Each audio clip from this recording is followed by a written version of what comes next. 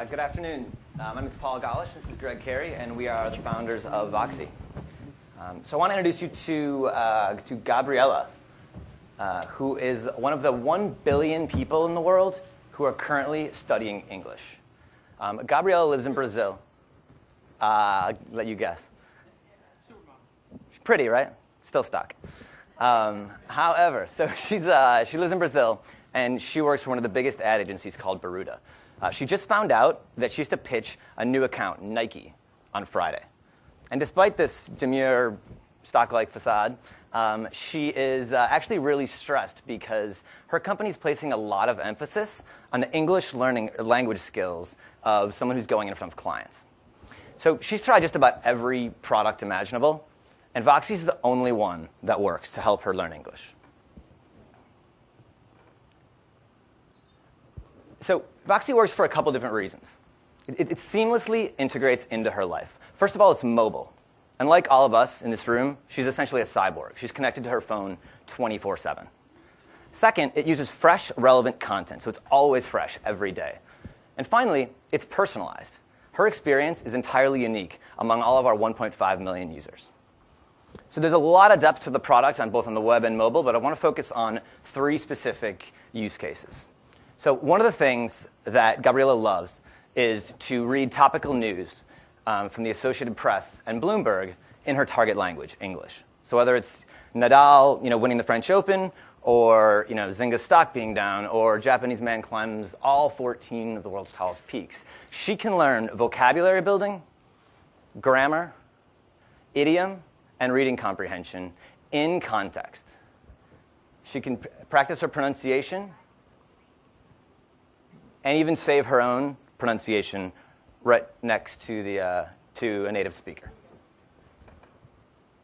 Can we put the microphone on? Yeah. Just press it again.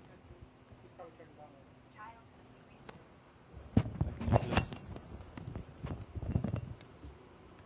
Childhood dream. Cool.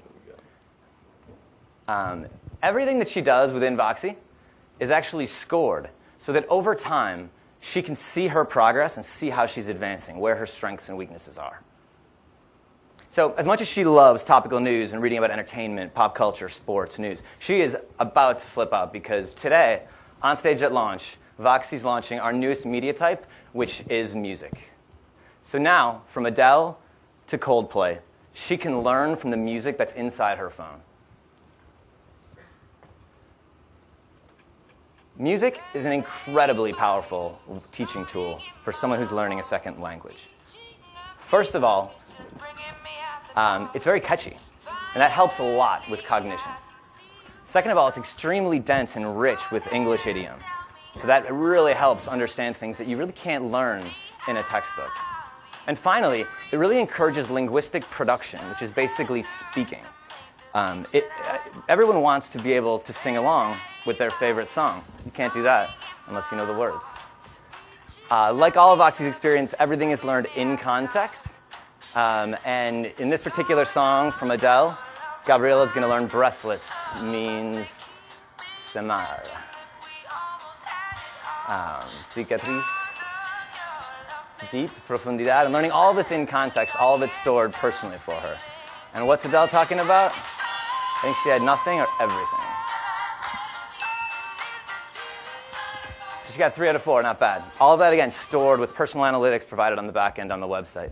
The last thing I want to talk about is the really cool part, but we'll skip it. Lessons learned real quickly. Yes or no? Oh, what's this last one? This was Skype tutoring, which actually is pretty cool. So as she's getting ready for her presentation, which is coming up this Friday, she's signed up for a premium offering that we have, which is completely innovative. It's mobile tutoring that she can do in 10 to 30-minute segments, and she can talk using the data that we have. She can speak with a live English speaker about anything, whether it's how to understand an Adele song or some sound bites for her presentation with Nike. So that is one of the new premium features that we're also launching very recently. Okay. So on to lessons learned. We've been at it for about 2 years. Actually, before she by the way, did win the account, and she also got a promotion, which is great. So a couple of key lessons that we've learned in the 2 years we've been doing this from Gabriella and from our 1.5 million users, tens of thousands of paying customers. We've learned that to really leverage the direct-to-consumer market, and especially mobile.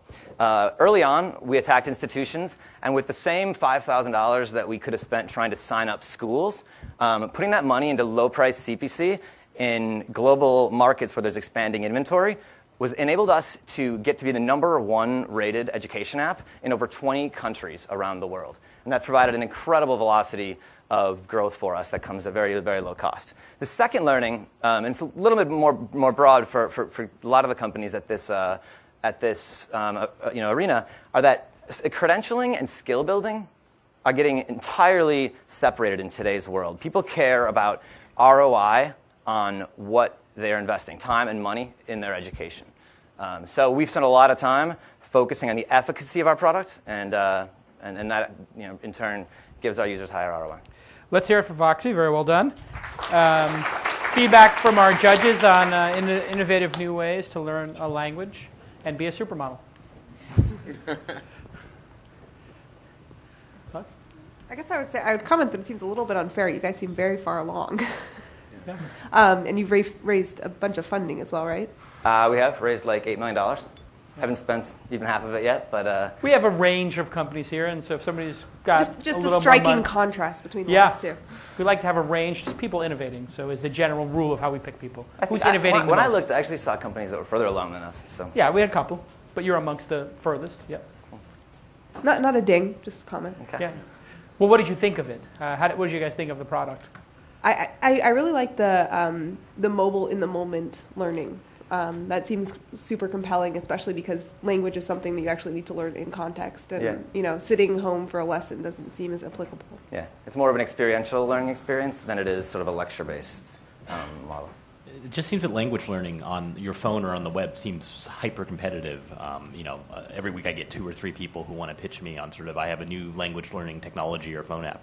Walk me through your sort of top competitors and why you feel you can sort of outpace them. Well, I think you own one of them, if I'm not mistaken, right? Google. We don't. Oh, we you don't don't? own. No, we don't own. We may have invested in one or so, but Yeah. I'm just sort of curious into your thoughts about. So there is a lot of competition. I mean, 1 billion people learning something, and that's going to be growing to 2 billion. That creates a consumer market that's around $80 billion. So about twice the size of search advertising. So there's a lot of consumer spend out there, which of course is going to attract a lot of companies. We think we're highly differentiated based on our mobile-first model. A lot of the incumbents, and there's companies that have learning management systems that are set up to I don't know if distribute. you've mentioned the names of any so far. Should I? So generally, So- if a VC asks that question, it makes you look more credible. So Rosetta Stone, for example, has a really respectable offering that's physical media that's shipped. But they're not online or mobile, are they? They do have some online SaaS products as well. Open English is another company that's having some success in Latin America, and they take a traditional LMS like a Blackboard and push sort of a course-based lesson through that. Other companies are like MindSnacks, takes a totally different approach. They have a discrete learning module, which they spend more time trying to optimize how you're going to learn vocabulary sets than they do about how you're actually going to communicate in the real world. But it is a very competitive market, and it's why we're building the absolute best team and best product we can. We believe that... So given the competitiveness market, one of the challenges is obviously spending a customer acquisition, right? Like if I'm trying to learn English or Spanish or something else, I've got at least 400 different options, from schools to tutors to Facebook. There's a Facebook tutoring company that sort of popped up a while back where I could find people in my network who knew a language and pay them to do it. Right. How will you stand? What's your thought on what you need to do to sort of like win the market here?